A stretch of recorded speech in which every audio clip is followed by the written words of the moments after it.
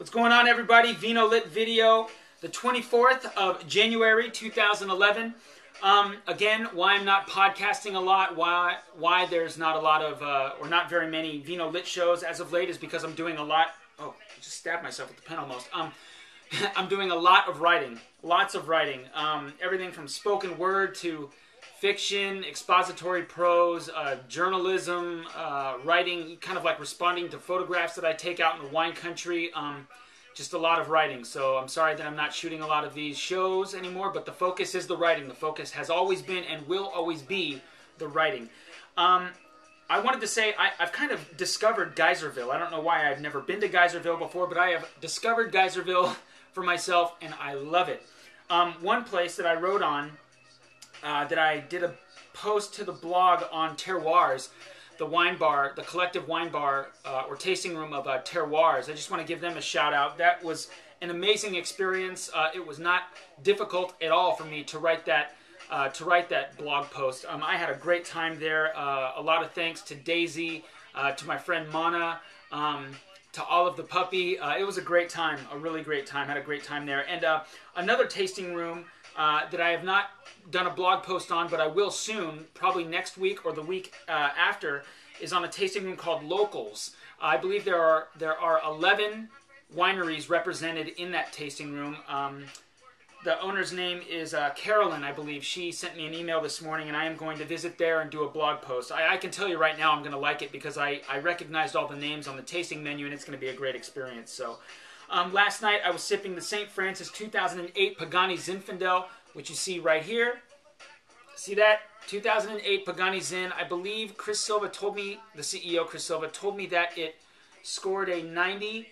Yeah, a 90 in the Wine Spectator. So great wine. Pagani never disappoints, or at least it hasn't disappointed me. What am I feeling at my own winery of Alderbrook Winery? Dry Creek. Shout out to Alderbrook, everyone at Alderbrook. Ramona, Nikki, Colette, obviously, Amber, the wine club manager, Karen McFarland, the director of hospitality, the marketing manager that she is. She's awesome. Everyone, I just work with a great crew. So I just want to give a shout out to Alderbrook. The wines that I'm feeling at Alderbrook, the 2006 Old Barn Zinfandel, the 2006 Carignan, which I have right here. See this? 2006 Carignan. It's a great, just a great representation of that Rhone varietal. There's 5% Zinfandel in there. It's awesome. And also the Confluence, which I was pouring at Winter Wineland there in the Confluence corner with my buddy Heidi. Shout out to Heidi, my new blogging partner. The Confluence is a 70-30 blend of Zin and Syrah, respectively. It never disappoints. Smooth, complex, formidable on the palate. I mean, it's not a weak blend. I mean, it's flavorful, but it's not excessive in any regard. I mean, it's not too tannically haphazard. It's awesome. I love the Confluence. 06 Confluence.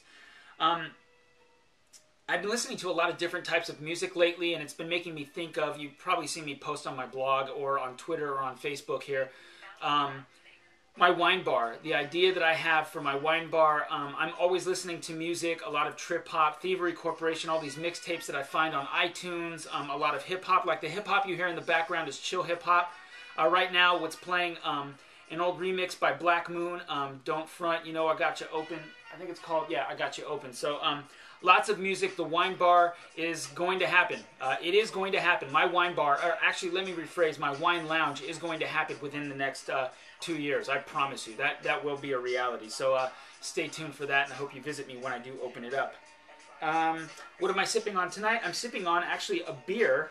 It seems like I never sip wine on the vinoLit show anymore, and that's because, working at a winery, and then after work, you have a glass of wine, and I sip wine, on my days off. So I'm becoming a little bit more of a beer guy. I'm sipping the Red Rocket Ale from the Bear Republic up there in Healdsburg. By the way, I love Healdsburg, the Healdsburg Square. There are so many tasting rooms, so many restaurants, so much to do on the Healdsburg Square. So visit Healdsburg as soon as you can. Meet me there. We'll go drink together. So let's take a sip. Salud.